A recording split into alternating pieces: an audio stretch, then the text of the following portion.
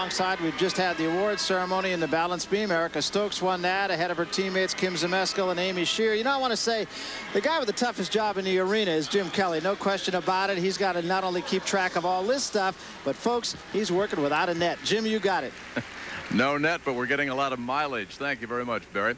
Well, Bella Caroli, of course, the premier name in ladies gymnastics, of course, became a household name back in 1976 at the Montreal Summer Olympics with Nadia Comaneci, and then Mary Lou Retton after that, and now is probably the most famous gymnastics coach here in the United States. There is Bella, who has 6 of his 13-year-old proteges here at this Olympic festival. John Neighbor had a chance to sit down with Bella and have an interesting chat.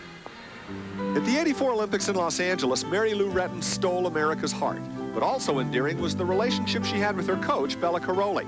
Like Nadia Comaneci before her, champions credit Bella for much of their success, and today he's viewed as a top motivator and developer of true winners. Gymnastics is just like any other sport. It doesn't go just on the physical field. We are building personalities. I have a great statement always when, you know, little bitty kids are walking with their mamas, and mama said, "She will be a winner one of these days."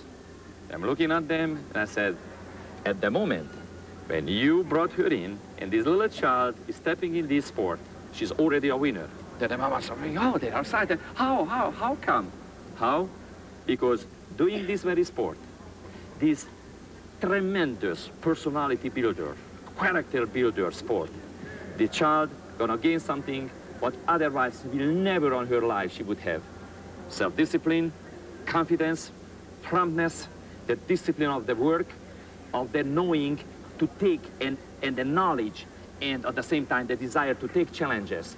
And not just to take it, but to win those challenges, to win the difficulties. And she's already a winner in this situation. Then the mamas are wondering, oh, but how about the gymnastic? Yes, gymnastic is the second field when she can be a winner, but that's gonna take a long time, a long effort, and you have to put not just her desire, but your desire to support her efficiently, promptly, and honestly. In this case, yes, one of these days, she might be a big winner. The trick, he believes, is to deliver brief reaffirmations as cues for behavior, and only as much as is absolutely necessary. The motivation comes out always with a short statement. Go for it. You can do it. Now is the time. Look at me. Are you controlled? Yes. Are you going for it? Yes. Now go for it. So small, short statements dropped on the right time and the right moment. It's not like pumping all the time like a ball, pumping it up, poof, till pop. No. The right time and very efficiently have to be placed on most important moments of the competition. And that one, they are working very efficiently. He motivates you really well. He does a really good job with that. And I don't know, he's a really good coach, and he helps you a lot. What does he say that motivates you? I don't know. He doesn't really say anything in words. He just makes like sound effects and stuff and tells you what to do, and it works. And by the way, this type of motivation is applicable in all walks of life.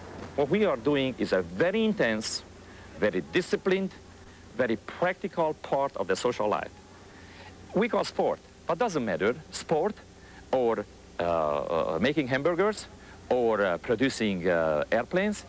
That's the same situation. You want, to be efficient. And the efficiency is the one what you're building through discipline, through preparation, through consistency, and overall the dedication and desire. If you put all these factors behind, you're going to be successful. Short, simple sentences can fire the imagination and encourage just about anyone to attempt great things. Anybody can be a motivator. I strongly believe you can use your words just as efficient like I'm using my hands, and even more efficiently. I think I can. I think I will. I'm going to try. I'm John Neighbor. I'm with ESPN, and I'm working with these guys behind me. And I just wanted to say that you guys are doing so much work around here without a whole lot of attention. I just want to say that you're the best. Okay, I appreciate it. And we're grateful for what you do, and you keep up the good work. I appreciate it. And do a great job. Just call my office and let them know. Okay. I'm John. John Salawiners. How do you do? How do you do? You've got a lot of nice stuff here, and you've got a great opportunity tonight because the gymnastics is coming. You going to sell a lot? I hope so. Well, I think you will. You've got good materials. You're ready to do it. Do the best you can possibly do tonight because it's a once-in-a-lifetime opportunity. You going to be ready? Yes, I am. Good. My name's John. I know you've got a lot of stuff here that you're careful with. You don't want it to get crushed or anything, and it's all fresh. You're the best there is in what you do, aren't you? Probably not. Oh, come on. You can be. You can be as good as anybody doing this. I just want to encourage you. Do the job the best way you can possibly do, and it'll give you more rewards. You guys are entertaining a lot of people walking through here, and I'm sure you're the best you can possibly be. Today, give an extra special performance, all right? Be extra really good and do a great job. Good luck to you all. Thanks. Okay. Ralph, I got to tell you, I just just finished my interview with Bella Caroli, and he's the #1 motivator in the world, and he is so pumped, and he's got me so excited. I just wanted to come in here and motivate you, and I wanted to say that although we can't watch all of the stuff you're doing, the stuff we have seen, it's very strong, and your pictures are great, and the story is great, and I want to make you know that you're the best that there can be. And tonight, when you do the show, make it super good, okay? Okay. Super good. Yes, sir. Only the best. Whatever you want, sir. Keep up the good work. Thank you, sir. 9 more arrows to move up to 8 and make the... There's our executive producer, Ralph Mollet, and there is Bella Caroli. How did Bella's girls do at this Olympic festival? He came here with 6 competitors, and they did very well in the team competition, in the individual, and in the apparatus as well. He works very hard down at Caroli's Gymnasium in Houston. He is still very selective. There's the medal count for Bella's girls. Zmeskal, Shear, Stokes, Urich, Rivich, and Pitson. Works 7 hours a day at Caroli's Gymnasium in Houston with the girls. He is not just a front office manager. He gets involved, and he's emotional, and he's good. Just one of 6 of Bella Caroli's proteges here. The leader in the women's gymnastics competition after the compulsories. She ran away from the field with a very consistent performance and an outstanding routine on the balance beam. The gold just 1 of 2 for her, as her East gym mates won the team competition too. For Kim Zmeskal, back-to-back golden moments.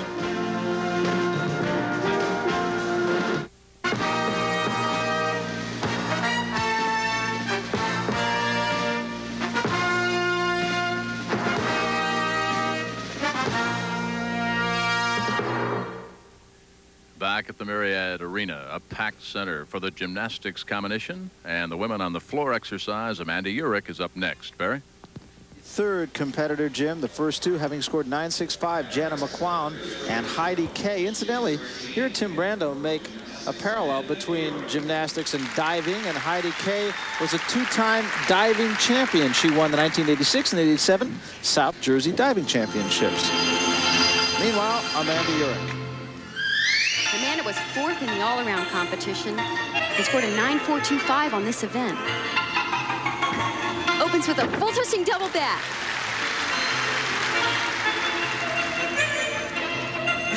This is a fun routine. I think birds chime in a little bit later in the routine. Okay, that's a requirement of gymnastics series, the 3 leaps or jumps right in a row. There are the birds. Yes, there they are.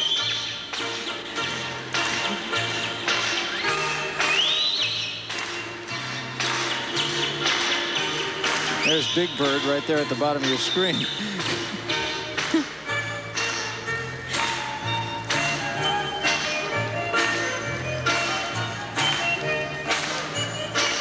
She could actually be having a lot more fun with this routine. I'm surprised she's not smiling.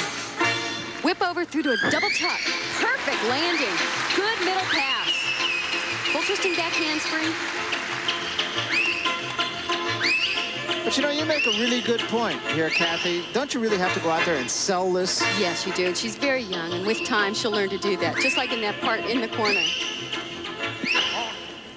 And final tumbling run. A double back and another good landing. That was really the strong point of her routine, are the landings of the tumbling passes.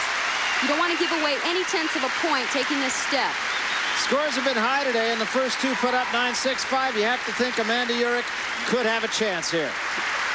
Now that's the smile you want to see in her routine, but I think she's concentrating on the tumbling passes. Another look at her first pass. She opened with a full twisting double back. Watch, you'll see the full twist in the first somersault. And then she pulls that second one around in tuck position. Came close to stepping out of bounds there. This is one of my favorite passes. She does a whip back right here and tumbles through to another double back, which makes that pass different from her last pass when she repeats a double back. And in the rules, you cannot have two of the same tumbling passes. 9-7-0 for Amanda Urick will move her into first place. 3 competitors, however, still to come. Look at the crowd here at the Marriott Arena.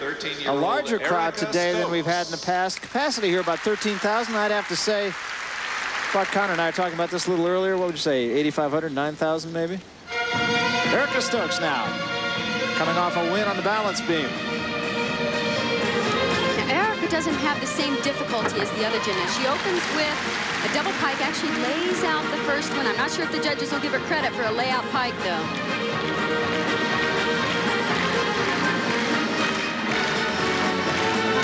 Nice double turn. She shows such perfection in her movement. There's her gymnastics series, the 3 leaps in a row. This is beautiful. The handstand pirouettes in straddle position. Her choice of music also has gotten the crowd into it and really seems to have picked everybody up. Definitely helps to get the crowd behind you.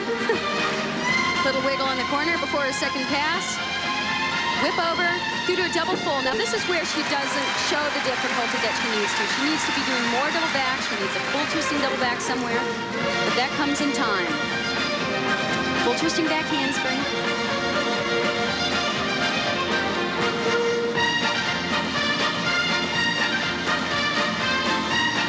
Again, one of the more technically perfect gymnasts here. Double back!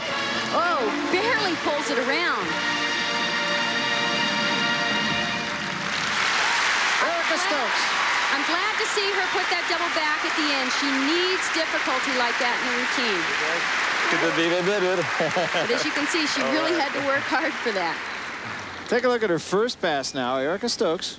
Now we'll see how long she stays laid out in the first somersault. She's really trying to hit a stretched position here before she pulls it into the pike. Could have been stretched a little bit longer. And the last pass, you were saying this is good. It's good because she needs more difficulty in the routine, and to put the double back at the end, which she hasn't done in the past, but boy, she's working here to get it around, lands with her legs apart. It's a pretty substantial deduction, but I'm glad to see her do it.